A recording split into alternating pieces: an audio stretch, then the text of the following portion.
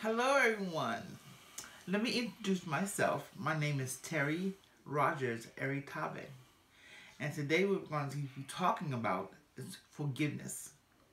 Sometimes it seems like your life may not go exactly how you want it because there's some things that is still hanging on and irritating you, or subjects that come up. And in order to clear the air and feel better about you and to be forgiven from the Lord, you must first forgive.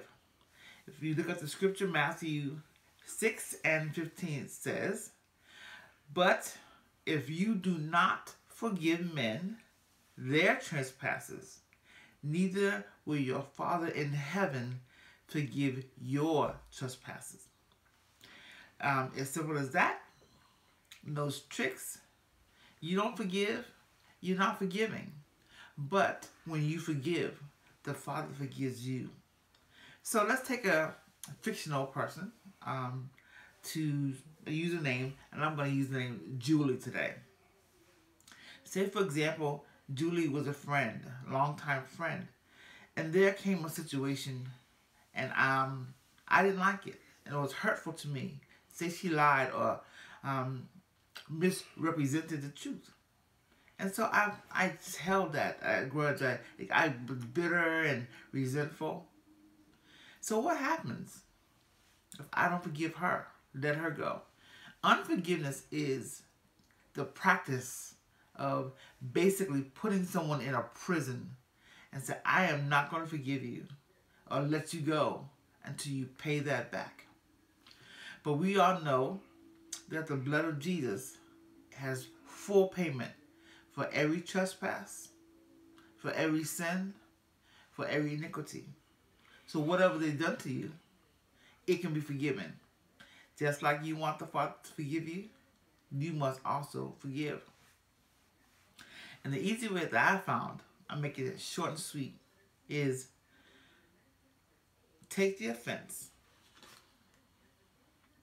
and you give it to the Father and say, Father God, Julie has done whatever, lied on me, or whatever the situation, whatever the fallout was, and help me to forgive her. But Father, I give you the offense of Julie right now with everything that she did to me, and I give it to you. And I take the blood of Jesus as full payment for the offense. And she owes me nothing. There's nothing that the blood of Jesus has not forgiven, cannot forgive, cannot wash. So when you take that and you give the Lord the offense and you take the blood of Jesus as full payment, and they owe you nothing. Now when the payment is full, there's no more payment. There's nothing more to give. There's nothing more to do.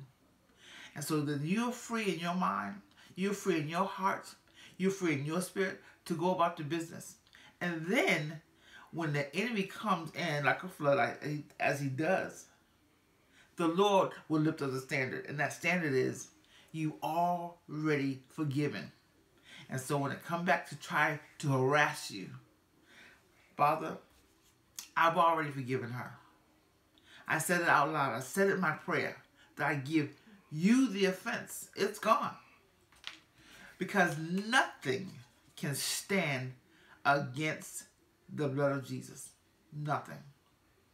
And so, that way, you know that instead of talk being cheap, words mean nothing. It's like, oh, I forgive you, and you really haven't because it was just lip service.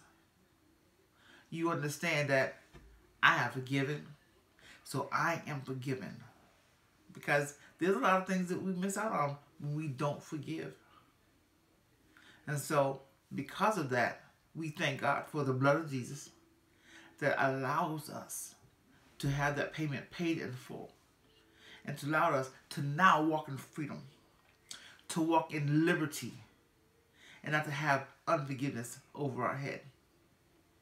So I hope this short message has helped you. But let me pray with you, because I know in my life it has been an issue. And I don't want this issue to hold you up from the great and awesome things that the Lord has in store for you. Let us pray. Father God, for your children who have unforgiveness in their heart, Father, let them apply your word to their heart, that they may forgive, and in return, Father, be forgiven. So we thank you for your word. We thank you for your promises, because they are yea and amen. Help us, help your children to walk in forgiveness. And we thank you for your kindness, your mercy, and your grace. In Jesus' name, amen. Well, it's been a lovely talk, and I look forward to seeing you on our next video. Again, this is Terry saying I will see you on our next video. Bye-bye.